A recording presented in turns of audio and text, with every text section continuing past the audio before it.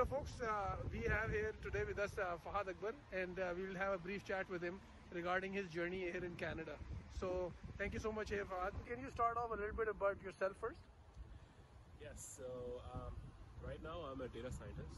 I started as a finance guy, and then I kind of turned things around on a 360 degree. And I consider that to be one of the most greatest achievements here because honestly, I love what I do, right? And this is the most important thing. And I feel myself lucky that I was able to do that. So that's kind of nutshell. So a little bit about where you started off from. So, so when I came over here, I started as a night shift worker in Tim Hortons. I worked there around 6 months, and it was a very tough time. But then it was only just one way to go, and that was to work hard and hard and hard and hard.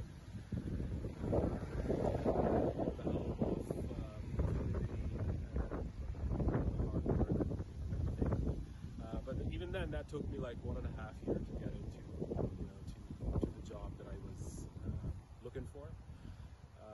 Initially, even that period was hard, but if you realize that you have talent, you've got skills, and then you keep polishing them, and you keep, sharpening your assets, then eventually you'll touch the skies. So you had a CFA, right? You've done your CFA, right? Yes. So see, that's another thing. Although I did the CFA, but it's it wasn't working for me. Unfortunately, at the time when I came over here, that was the economic downturn, and the CFA was no good, especially if you had no experience. So there comes a situation, where you have to take a decision.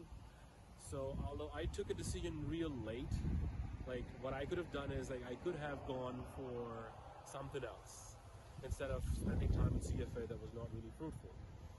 So, well, although I stick to it, but in the end, it did not really pay me to, or did not really pay, or did not really get me where I wanted to go.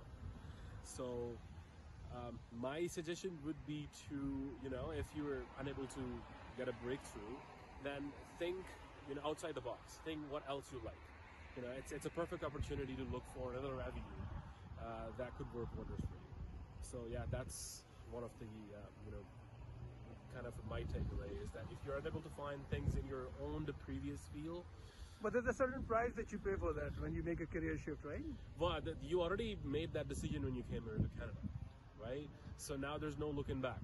So that's what I said. It's the perfect moment to, to restart. Or, because this place is blessed. It gives you all the opportunities, and you only need to be consistent and you need to work hard. So yes, there is a price, but I think that that's already in the back of your head, because you're already here and you know that you have to start. So you're married. You've got 2 kids. You are managing a master's in analytics right now. You're doing a full-time job as well. It is tough, right? A little bit of inspiration for folks as to how you manage all of that. See, it's not possible without your active interest. If again, pursue something or go where you'd like to go, where you enjoy, right? Things that you really enjoy, and that's another area that you have to explore. Like, what do you really like to do? I only able to do this because I have a deep interest in it. Like, I think of data science when I sleep. I think of data science when I work, when I drive, when I commute. So that's the only way. Because if you're stuck somewhere where where things are not you're not really comfortable, then it's very hard. So it's not about hard work. It's also finding that love. So we'll have a more detailed session with you sometimes on data science, but at a very high level, if somebody was to pursue data science, what would you recommend? Well, I guess to me, coding is the base point. If you do not know coding, you can't really be a data scientist. There are softwares that are like user interface based, but they can just take you that much.